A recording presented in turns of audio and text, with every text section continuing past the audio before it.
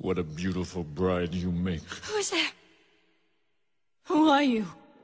This is the work of the man that you love, your doctor of the dead, who robbed me of eternal rest and cursed me with life instead.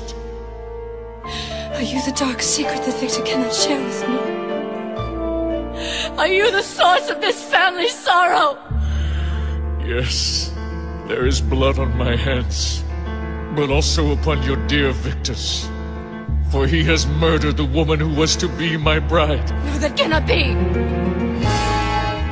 And yet, I see the pain in your eyes. What is your name? He gave me no name. If you do not harm me, I will see that you are treated justly. Please. Let me help you.